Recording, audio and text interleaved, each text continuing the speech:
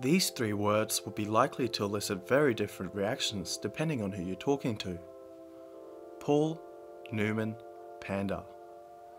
I'd like to imagine a scenario where only uttering these three words over and over could either have you be taken away in a straitjacket by large men in an unmarked car, or have you attract a crowd around you in anticipation of something big about to happen. Since you're here, I'm guessing the latter, so strap in and get ready.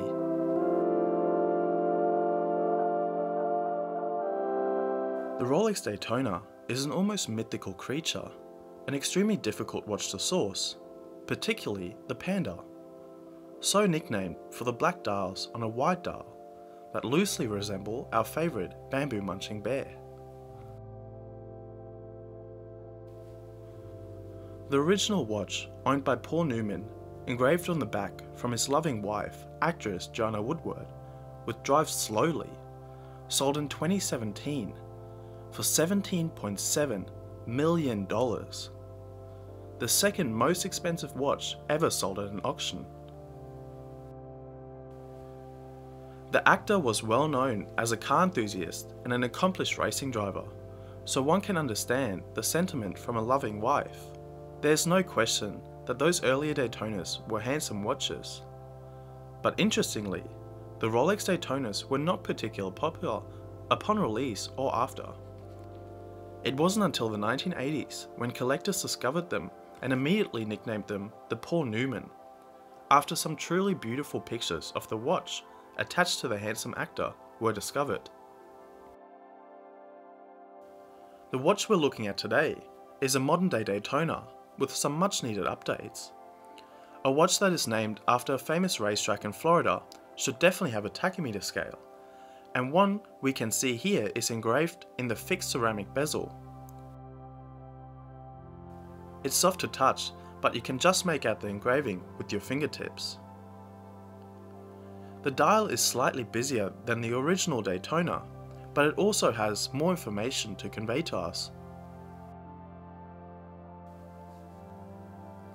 Just underneath the famous Rolex crown, we have richly printed text detailing the superlative chronometer and official certified chronograph. The white and black dials are beautifully finished and will hold up to any loop.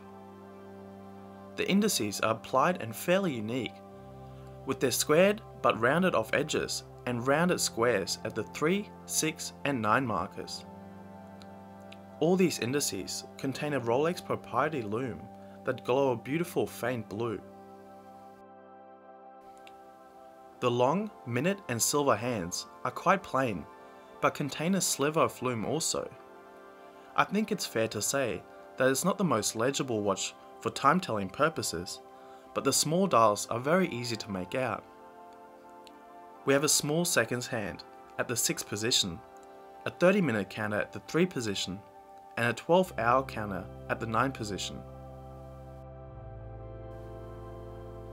The star of the show here is the center chronograph hand, which Rolex states is accurate to within 1/8 of a second. The tiny arrow-tipped hand definitely gives the impression of a high-quality timing instrument. The Daytona is waterproof to 100 meters, but it's unlikely that any parrotfish would see this watch on your average snorkeler. One small part in achieving this will be the screw-down trip-lock crown and the protection around the engage and reset buttons for the chronograph. These can only be used after unscrewing the surrounding protection function that prevents accidental pushes under or above water.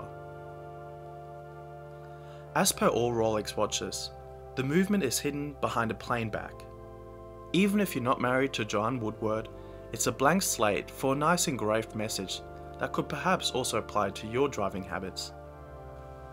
The movement that is not on display here is the caliber 4130 that offers bidirectional self-winding, a -2/+2 accuracy and a power reserve of about 72 hours.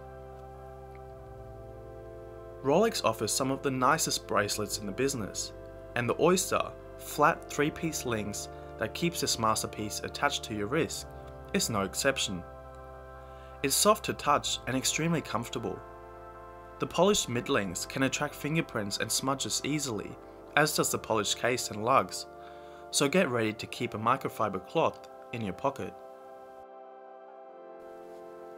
The legendary Rolex clasp, with its Easy Link extension, is again a patented and brilliant solution to wrists that can swell or shrink in hot weather. Another great feature is the tip of the clasp that moves a couple of millimeters, allowing you to easily disengage the buckle. The safety that secures everything in place with its lovely Rolex crown is the icing on the cake.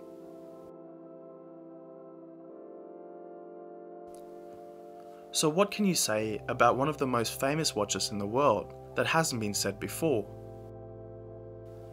Enzo Ferrari famously stated that Ferrari will always supply one vehicle less than the market demands.